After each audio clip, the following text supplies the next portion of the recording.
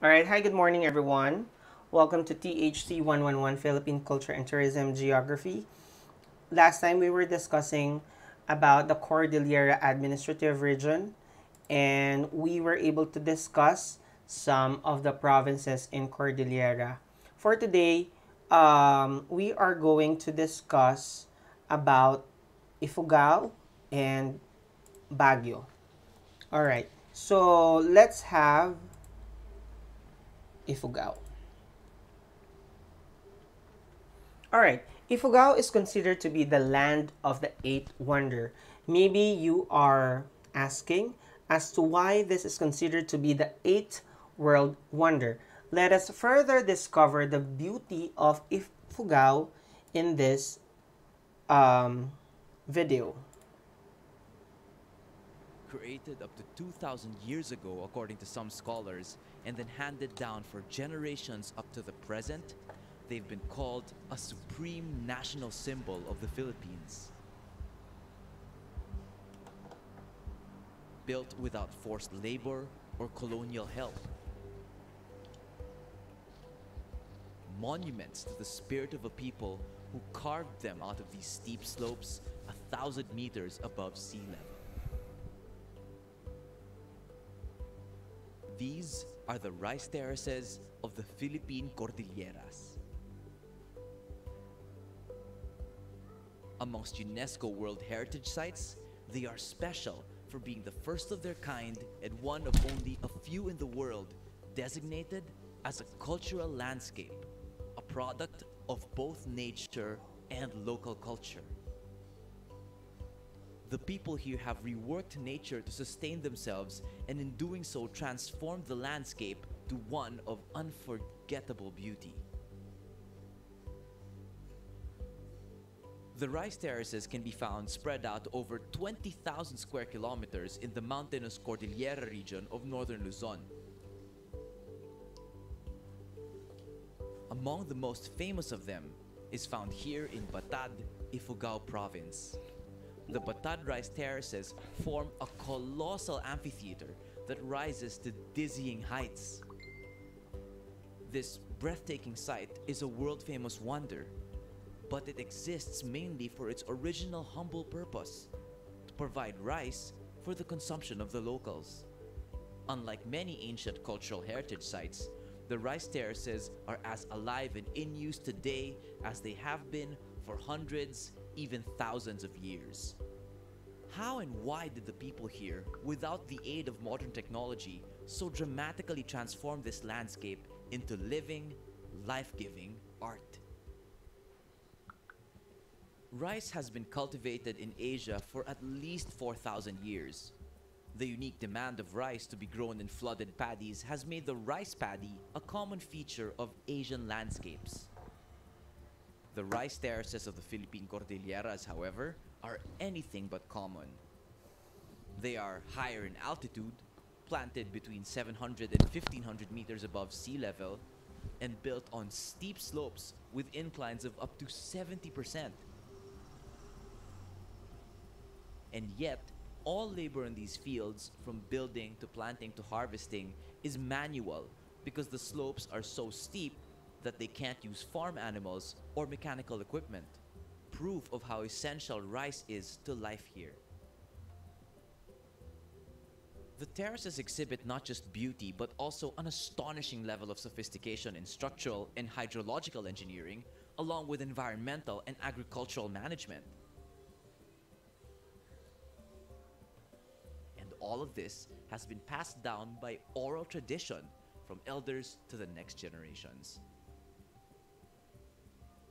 To know the terraces then is to know the Ifugao people.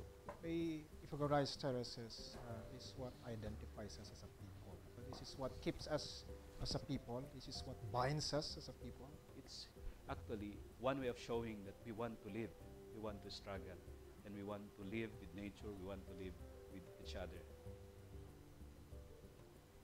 The uniqueness of the terraces and the culture of the Ifugao naturally produces a uniquely hardy and delicious strain of rice that germinates under freezing conditions and grows chest high, unlike lowland rice that grows only knee high. As a result, the women harvest the rice not bent over as we usually see, but rather standing proud.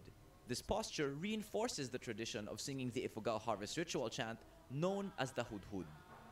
In 1999, it was declared by UNESCO as one of the 10 most significant intangible cultural heritage of the world.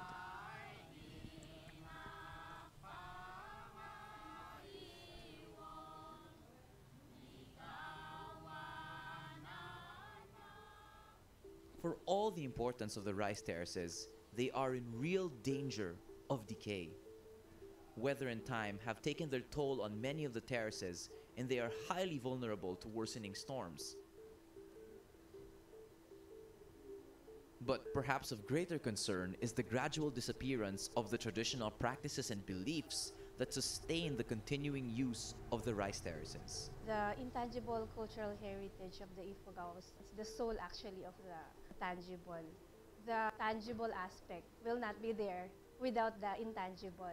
We are going to the core of the matter, which is we lack already of interest. Next generation farmers lost their interest in maintaining the lifestyle. To me, even if we pour in investments for the repair of the rice terraces, the one question that we have to answer is who's going to stay behind and continue planting, maintaining the rice terraces. Many Ifugaos still believe in the importance of the rice terraces and the culture, but staying and making a living in the rice terraces, that's a big challenge.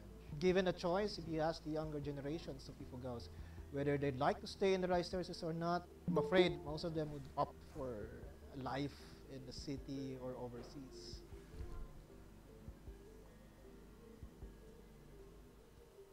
Being a farmer is not a derogatory kind of life. No, being a farmer and taking care of an ancestral heritage is an honor, actually. It's a family honor. The enduring tradition of the Ifugao people is the soul of the rice terraces. How can the people chart a path into the future that balances tradition and progress? Finding an answer to this dilemma will determine whether these widely admired world wonders will become monuments from a bygone era or continue to be living landscapes for another 1,000 years and more. For generations, the rice terraces of the Philippine Cordilleras have stood as monumental symbols of the determination of a people who fashioned them out of the great mountains with little more than their bare hands. This is irreplaceable heritage, without equal in the world, and a treasure for all mankind.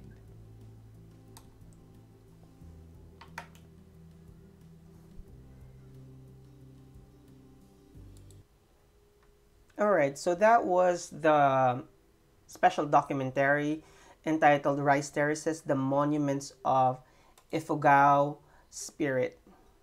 So, what are our key takeaways in watching this documentary?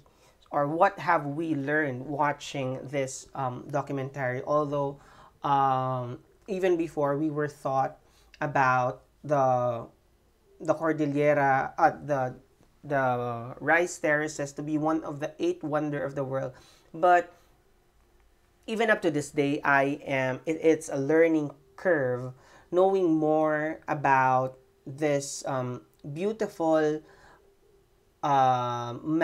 natural slash man-made gift that was given to us. And watching the film, I was able to discover more about the 8 wonder of the world. In our previous activity, I have asked you to watch the documentary of Pamana by Cara David, and we were able to learn a few things about the 8 wonder of the world. And this being tagged as the UNESCO's 8th wonder, we can really see how beautiful this tourist destination is. And this is something that is not, this is something that is unique for the rest of the world. Although there are some similar system to this in, I think, Indonesia. They have the subak system, but it is really incomparable with that of the Ifugao, because this has been in existence many or thousand years ago, and this used to be mountains which have been carved by our ancestors with their tribe. And one unique thing about the highland rice, the planting of the rice, is that, as we have learned on the video, na matataas yung mga the produce of the rice as compared to the lowland rice, na pag nag-harvest sila is hanggang chest level lang or maybe knee level. Kaya mostly, as we have learned on the song, magtanim ay di biro, maghapong nakayuko. Kasi when you plant the rice and when you harvest the rice, nakayuko ka. But on the upland or highland rice terraces, matataas yung tubo ng kanilang mga palay. And we have to stand this their tribe, because one, we are huge fan of rice. We eat rice 3 times a day, and rice is our staple food. And it's just that too bad that as mentioned, that even the governors in Ifugao are and the government of Ifugao are they are one of their problem is how they are going to sustain this gift.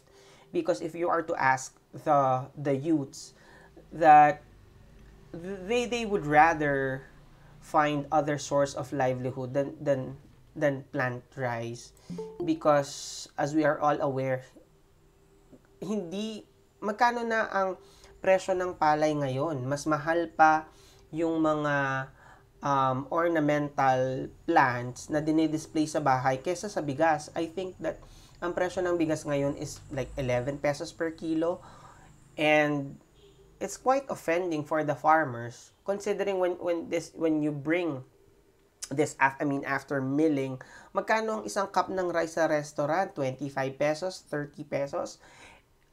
It's just 1 cup, no? Pero kung bibilhin mo siya sa mga farmer, 11 pesos per kilo. Can you just imagine that? For so many months that they are to nurture and take care of the rice paddy. Bago ka makaani, like 4 to 6 months, tapos ganun lang kababa ang presyo ng palay, it's worrisome na paano pa ito maipapagpatuloy. Plus another debacle is that they are not receiving as much as finances or budget in the restoration of their culture, of their rice paddy.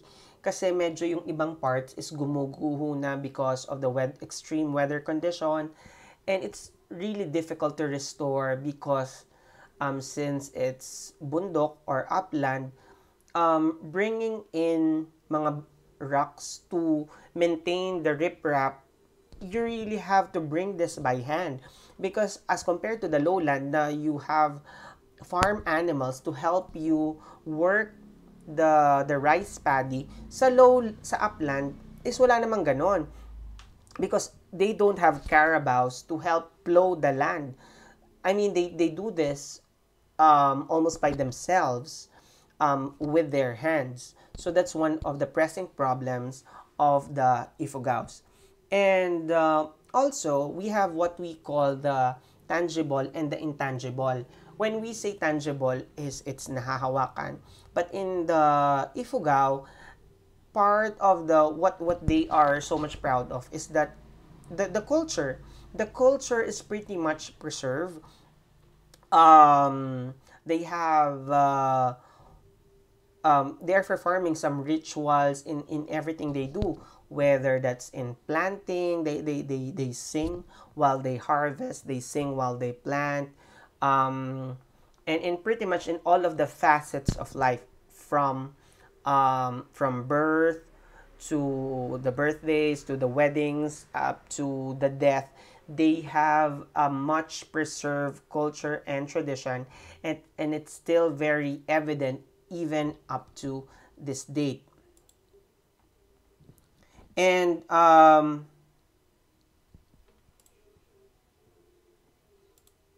so, what are some of the facts in Ifugao? The capital of Ifugao is Lagawe. They are speaking Tuwali, Amganad, Ifugao, Batad, Ifugao, Mayoyaw, Ifugao, Tuwali, Ifugao. And there are 11 municipalities in Lagawe, and these are Aguinaldo, Lista, Asipulo, Banawe, Hingyon, Hungduan, Kiyangan, Lagawe, Lamut, Mayoyaw, and Tinok. So let's check on the famous tourist destinations and attractions in Ifugao. Definitely, Ifugao is more than just the rice terraces. They have other natural attractions that they can offer for the tourists. First is the Banawe Rice Terraces. It's a natural cultural treasure of the Philippines and is considered to be the eighth natural wonder of the world by many Filipinos. The terraces are carved in the mountains of Ifugao and were most likely done by hand. As I have mentioned, if you would see on the photos, that from many years ago, the mountains have been carved by their ancestors and formed to be a rice paddy. Okay, and the second destination is Mount Napulawan. It is derived from the Ifugao term tuwale, which literally means white. Perhaps this is because of the cloud and fog which perpetually cover the mountain. Locals also say that BBO, or a ferry, guards the mountain. As we all know that in Ifugao, or generally in Cordillera Administrative Region, that they believe in gods. And it is said that BBO protects and looks after the mountain, Mount Napulawan. So this is something slightly related to Mount Pulag because there's also a sea of clouds. That's why it's being referred to as Tuwale, because of the whiteness that you would see from the sea of clouds in Mount Napulawan. The third is Kiyangan Shrine, which is one of the historical Ifugao tourist spots. It signifies the locals' valiant resistance against the Japanese invaders. In fact, this is where General Yamashita and his troops informally surrendered, thus officially ending the World War II in the Philippines. When we say resistance, it is very obvious that even up to the modern times, the rich culture and tradition of the Ifugaos are highly preserved. Ibig sabihin, even up to the modern times, look at them. They're able to maintain the culture and tradition that is being done many years ago, and it's still being practiced even up to this day. And that is the product of their resistance, not only with the Japanese invaders, but also during the Spanish regime. Remember that we have been colonized for 300 years, but their culture have been pretty much preserved, and they're not much Spanish or Japanese influence in their culture because they have a strong resistance that they want a preservation of their culture and tradition. And the Kiangan Shrine is a testament of this resistance. Then, the fourth tourist destination is Tapia Falls. It's one of the famous tourist spots in Banawe, Ifugao. It cascades on the face of a massive rock cliff for more than 75 meters. Because of its sheer water volume and force, it created a wide and deep pool with churning waters. Its waters are cold and crystal clear, emanating from the mossy forest of Mount Amuyao and its adjacent ridges. Number 5 is the Batad Rice Terraces. It is known for its breathtaking view that resembles the shape of a huge amphitheater. One could just wonder how the Ifugao's ancestor built these majestic masterpieces using wooden tools and stones. So definitely the Batad rice terraces is different from the Banawe rice terraces. As mentioned, the Batad rice terraces has a shape of a huge amphitheater. An amphitheater, it's much like a ladder. Alright, it's like imagine a movie theater. Alright, so with the high slope, can you just imagine how the ancestors or our ancestors are able to carve this mountain to come into the shape and to be a paddy for the plantation of rice. So definitely it's a natural wonder and it's a gift from God and a gift from nature.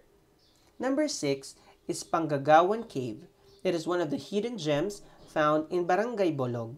Inside the cave, there are tight spaces and literally you will need to squeeze yourself to get deeper. You will also get wet and muddy. So when you enter the cave, definitely you will see different rock formation and also different flora and fauna. The Ifugao tribe is celebrating Imbaya Festival. The Ifugao culture celebrates rice planting and harvest, and rice wine was scheduled for the next day. So since their main product is rice, they glorify and honor this gift of nature. So during the rice planting season and harvest, they perform the Imbaya festival. So definitely there's singing and dancing, and there's so much culture and tradition that is very evident during this festivity. They also have the Punuk Festival. The Punuk Festival of Hongduan is an annual celebration that marks the end of the harvest. The festival starts with a march and a round of chantings within the terraces. The participants carry with them apparatuses needed for the ritual. This includes the pakid, a hook-shaped wood used for tug-of-war in lieu of rope. They also bring the kinaag, which are stalks of rice bound neatly with vines. The rice is used to form a human-like figure. 3 barangays are involved in the Punuk Festival. This would be the Baang, Nunggulunan, and Hapaw. In Ifugao, they value so much of their products, delicacies, and cuisine. And one of this is Baya, which is a rice wine made from the native rice of Ifugao, which is best known and it's widely used during the ceremonial occasion and during the bountiful harvest as part of their feast. As we have mentioned earlier in the Imbaya festival, after singing and dancing during the planting and harvest of rice, a rice wine drinking was scheduled for the next day, and they would be drinking baya. Rice wine is not necessarily new to us. In some other parts of the country and also other parts of the world, they do have rice wine. In Japan, they also have rice wine, which is they promote this as part of their culture. But in Ifugao, the baya is what makes it unique is because this is being used for ceremonial occasions during the bountiful harvest. Next would be the pinunog or the blood sausage. The blood sausage of the Ifugao is their version of longanisa. This is similar to the longanisa or the common sausage that is available in the market. And this is not necessarily new because in European countries, they have the morcilla or the blood sausage. So definitely, alongside with the meat, they are incorporating or adding animal's blood into the sausage, which definitely gives flavor and color to their sausage or longanisa. Next is tapay, which is rice mixed together with a local wine. It is meant to have a sweet taste because of the addition of baya. In Japan, they also mix rice with rice wine. So this is tape is pretty much like that, the one that they do in Japan. Then they have binaod, which is considered to be a Filipino delicacy. The pig intestines are prepared just after the pig manure have been dried and collected. This is eaten with sayote leaves that cover rice. So it's like our isaw. The pig's intestine are being cleaned and dried. I'm just not sure of the method of cooking, but this is being mixed with sayote leaves and rice. So this is the baya, which is their rice wine. This is their pinunog, or the blood sausage. And this is their tape. And you see, binaod is much like a isaw. Okay, so let us now go to Baguio City, the summer capital of the Philippines.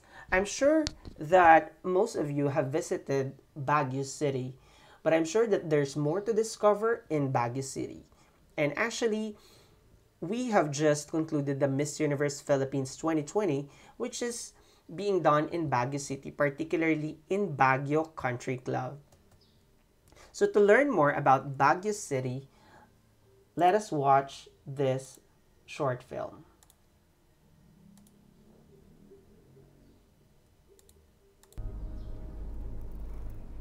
This is my city. My city, where tradition and modernity harmonize. Where the pulse of the culture is felt with every beat. Where distinct backgrounds come together as one. And diversity is celebrated through amity. This is my home. My home. Where every climb, every step, and every move is made towards progress. Where inspiration is drawn when the mind and body come together. Where every sip feels like a warm embrace. And nature can be experienced in every corner.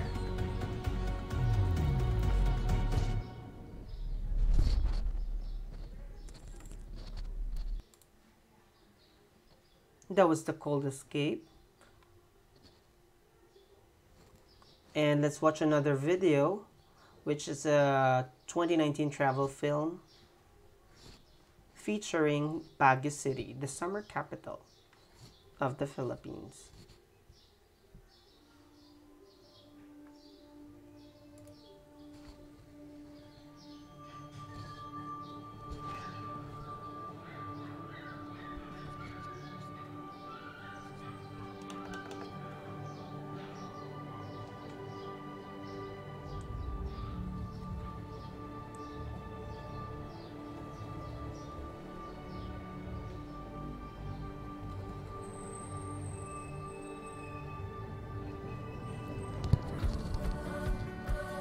There is more to Baguio than just strawberries.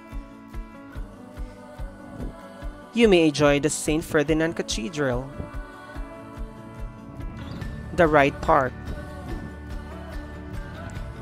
the pine trees and the cold weather in Baguio, the sunflower, the beautiful sunset, the people, the fresh harvest, the mansion,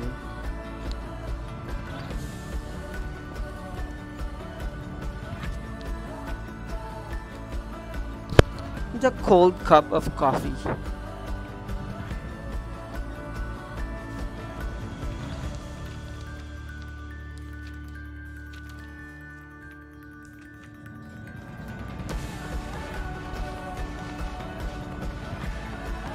the majestic view at Mines View,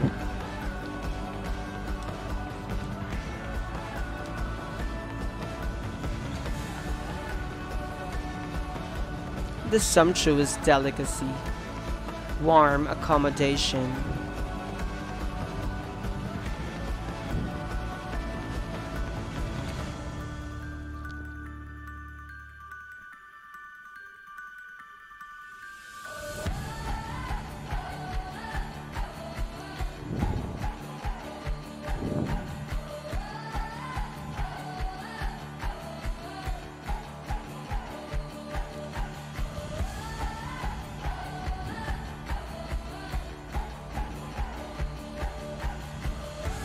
Burnham Park, Mines View.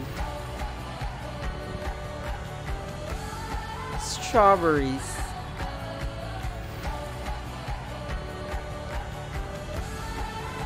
Try horseback riding. Enjoy the art and the cityscape.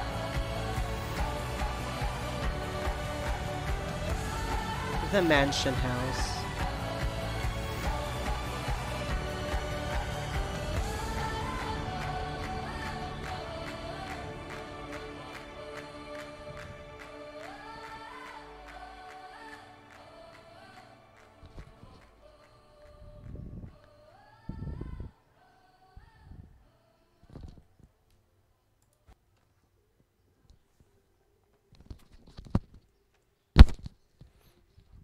Alright, that was a travel film, a 2019 travel film from our travel dates. Okay, I hope that you're able to enjoy the video. So let us discuss in details what Baguio has to offer. As we have said, Baguio is considered as the summer capital of the Philippines, and people from Baguio are speaking Ibaloy, Ilocano, Tagalog, Kangkanae, Ibaloy, Ifugao, Kapampangan, and Pangasinan. And although I have shown in film the different tourist destinations in Baguio, let's learn further what Baguio has to offer. Alright, first famous tourist destination in Baguio is of course Camp John Hay. It is a paradise nestled in the city of pines. Camp John Hay gives you a taste of pleasure and adventure. Outlined with numerous leisure spots, activity centers, shopping outlets, and food joints, every corner is absolutely fun-filled. And this is a favorite spot for couples, for friends who would just like to hang out, or would be couples who would like to have a prenuptial photo. Same with Burnham Park, which is a thickly wooded and it's a great place to have picnics and concerts. The place is equipped with tennis and basketball courts, a football field, an athletic oval, and an orchidarium. Or you may want to try just walking in the park, enjoying the local food, or ride this boat. Okay, try it with your friends, or you may just have a picnic on the side, or watch a concert, or eat some ice cream. The third famous destination is Emilio Aguinaldo Museum. In 1985, a daughter of revolutionary hero Emilio Aguinaldo built a museum in the summer capital to house what the family claims is the original Philippine flag that was unfurled in 1898 in Kawit, Cavite, which she had found tucked under her father's deathbed. Number 4 is the Botanical Garden. This garden is much more than flowers and fauna. However, it is said to be a spiritual center where the spirits of the native Igorot people dwell. You'll see native hat and replicas of the local Igorot people paying tribute to their cultural legacy all around. And just in front of the Botanical Garden, Baguio City is also famous for silver works. So just in front of the Botanical Garden, if you would want to have jewelry, you may just get across Botanical Garden and find some local shops offering silver works and jewelry. Of course, Baguio is famous for their Panagbenga Festival, which is a flower festival, which is celebrated every February. This is a long annual flower occasion occurring in Baguio. As I've said, that Baguio is more than just strawberries. They offer beautiful flowers, and one of the flower that is popular in Baguio is sunflower and also everlasting, in which we put in the altar, which is a famous pasalubong when you go to Baguio. The Panagbenga Festival was created as a tribute to the city's flowers and as a way to rise up from the devastation of the 1990 Luzon earthquake. Just like the devastation of the the harvest of sugarcane in Bacolod. They produce the Mascara Festival to as a way to rise up from the devastation of the poor harvest of the sugarcane, as an answer to the depression of the people during the 1990s. They created the Panagbenga Festival sometime February, uh, to as a merriment and festivities, because they would want to lighten up the mood of the people. And definitely when you see flowers, um, it gives you smile. All right, so what are the popular pasalubongs that you would want to bring home when you visit Baguio? Definitely, a trip to Baguio is not complete without visiting the nuns of Good Shepherd, which is famous for ube jam. As we all know that ube is derived from the purple yam, but right now, um, as I've heard on the news, because of the global warming, they are hardly having the purple yam. Instead, the farmers are growing the white yam. So parang siyang ube, but it's color white. But the taste is much the same. Ayaw lang nilang lagyan ng parang artificial food coloring. So instead of the violet ube, they have the white ube. But the taste is just the same. And one of the objectives of the Good Shepherd is that the one who produces the ube jam and other products and delicacies that you can have as pasalubong are to provide scholarship for the students. So the students are the ones who prepare this wonderful delicacies with the supervision of the nuns, and the proceeds of the selling of the products are put into the charity. All right. So definitely, a trip to Baguio is not complete without strawberry jam, lengua de gato, peanut brittle, fresh fruits and vegetables. Fresh fruits and vegetables in Baguio are very cheap.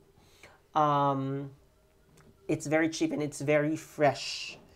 The quality of the products of this fresh farm produce are really um, export quality. And also Baguio is known for Benguet coffee. So what a good way to enjoy the cold weather is a hot cup of coffee. Then also you may take home flowers and plants, herbs, that you can take home. Walis tambo, of course. Then pretty much everywhere in the streets of Baguio, you may enjoy a strawberry taho. So instead of the regular sugar syrup, the taho or the soft bean curd is flavored with strawberry syrup. So that's just a cheap street food that you may enjoy not only in the morning but any time of the day that is available in Baguio City. Then of course, hot chocolate or chocolate de baterol is like sipping a cup of thick cream that has been made a little more firm by constant beating from the molenillo. It's a wooden beater or whisk, yet it is that simple, calorie-defying, ultra-rich, comfort food cocoa with no conscience for dieters. So, chocolate de baterol is what makes it unique is this is like a freshly brewed chocolate from the tablea, and what makes it unique as well is the use of the molenillo or yung it's like, I'm not sure if there's a photo. There's no photo here, but it's like on a mug or a or there's a special container for that, and you have a wooden wire whisk, and you have to continuously whisk it by hand, thus producing a thicker volume and consistency of the hot chocolate, which adds to the beautiful experience sipping a hot chocolate de baterol. Then, of course, a trip to Baguio is not complete without the sundot kulangot or the Baguio kalamay.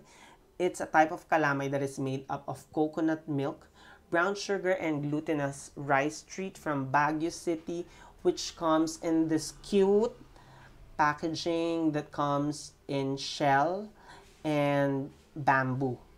Okay, so this will be the strawberry taho. So there's strawberry syrup, there's tapioca pearls, and there's chunks of strawberry. How about that? And this is chocolate de baterol.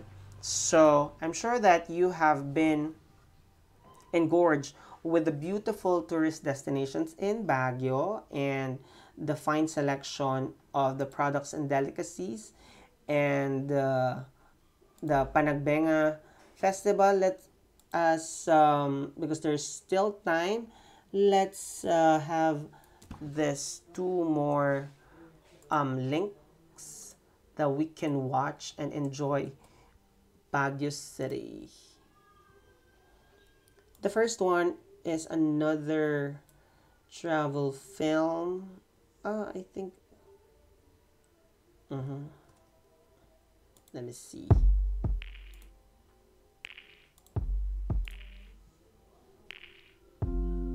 I never felt this way.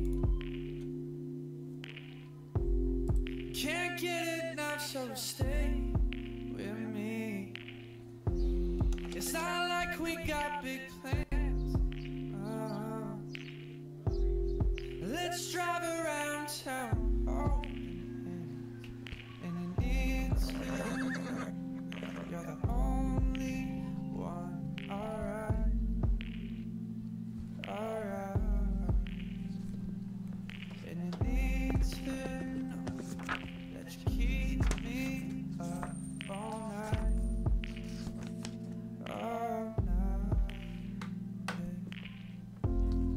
Oh, my heart hurts so good. I love you so bad, so bad. Oh, my heart hurts so good. I love you so bad, so bad. Man, cooling on my clothes.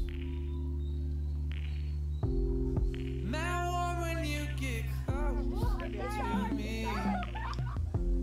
Slow dance these summer nights. Hard disco balls, my kitchen.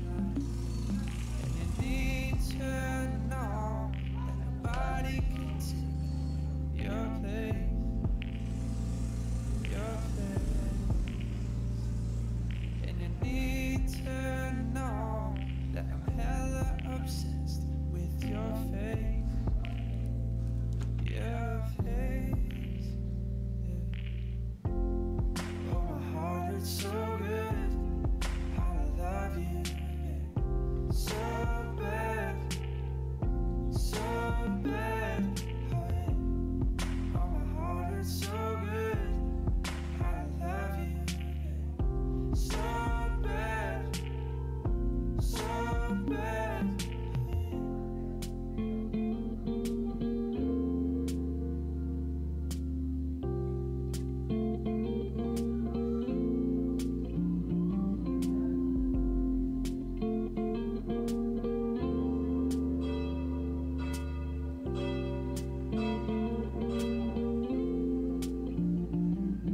And you need to know you're the only one.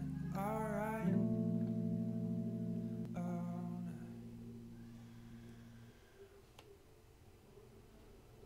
That was a travel video of Baguio in 2018. Let's have another one.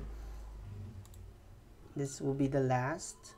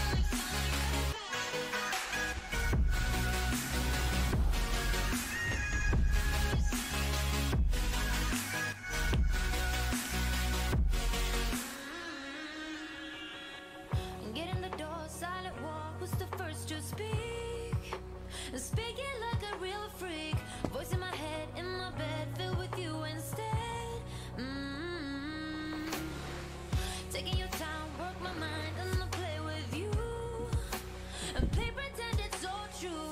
Follow me down, listen round to the deep dark sound. Don't doubt me, babe, you make me wanna change. Break my bed to make me wanna stay. I can't bite me, babe, you make me love the pain. Break my bed to make me wanna stay. I can't. When you say it like that, oh, oh, oh. Got me falling right back, oh, oh, oh. When you say it like that, oh, oh, oh. Let me fuck you right back, oh, oh, oh. Let me fuck you right back.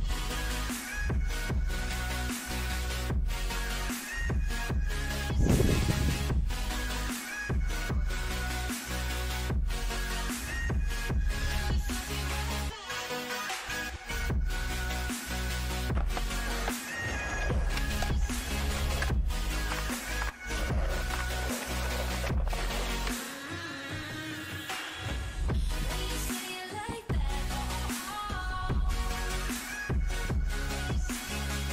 Got me falling right back, oh, oh, oh. Let me fuck you right back. When you say it like that, oh, oh, oh. Let me fuck you right back, oh, oh,